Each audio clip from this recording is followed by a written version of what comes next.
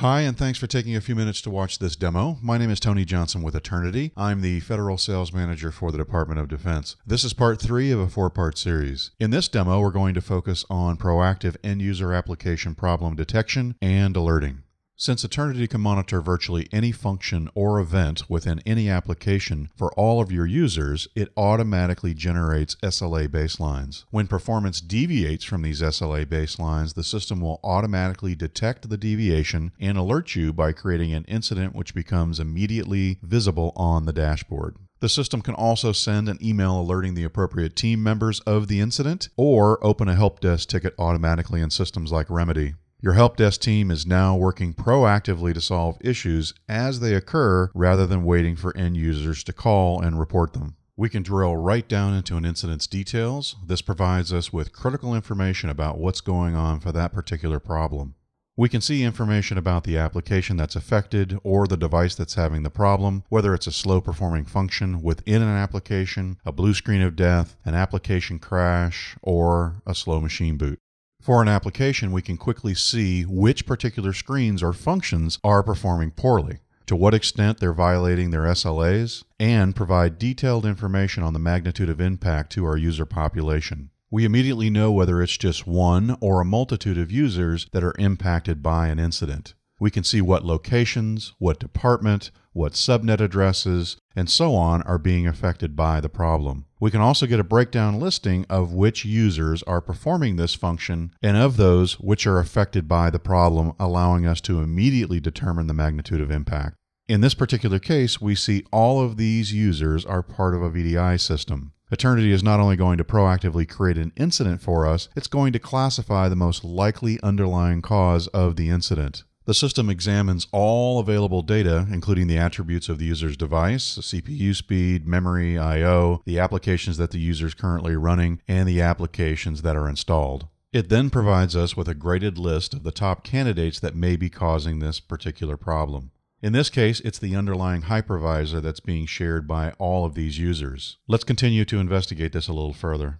For any user that's affected by this particular incident, we can drill down into what we call the Endpoint Dashboard. We can choose a segment of time where the problem occurred. The Endpoint Dashboard is going to provide us with a virtualized view of that user's device. You can see things like CPU utilization, physical memory utilization, disk and network I/O, both reads and writes, disk queue lengths, and virtual memory. We can see what applications are being executed by the end user. In this particular case, we see that there are physical memory issues. The machine is clearly having physical memory spikes.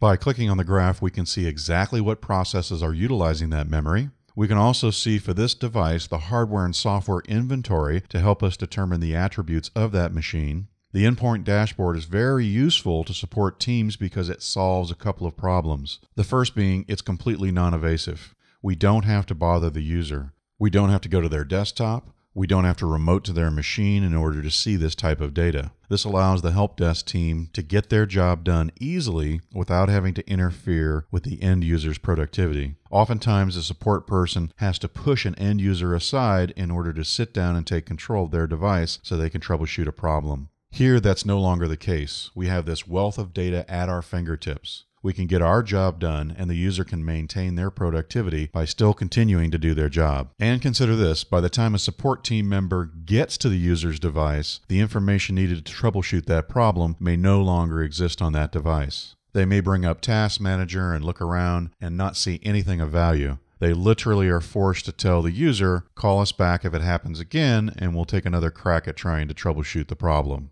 With this dashboard, we're not only getting real-time data, it's also a time machine. We can go back in time to earlier today, yesterday, or the day before when a problem occurred in order to isolate and resolve it. By providing them with visibility they've never had before, your first line of support in many cases is able to solve issues without the need of costly escalations to your Tier 2 and Tier 3 support teams. Now, in this particular case, you see that this user's VDI system is spiking memory, but the cause, the classification we saw earlier for that particular issue, wasn't the user's VDI guest system. It was the underlying hypervisor.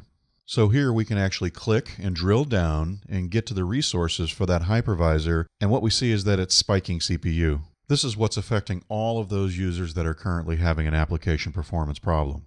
So we've isolated the problem to this particular hypervisor, and we've ruled out the application itself as being the issue. This will allow your VDI team to further investigate and resolve the problem. This concludes our demo on proactive end-user application performance problem detection and alerting. In the final demo of this 4-part series, we're going to explore how Aternity can help establish quantifiable SLA baselines and then help you manage those SLAs. I'll see you in the next video.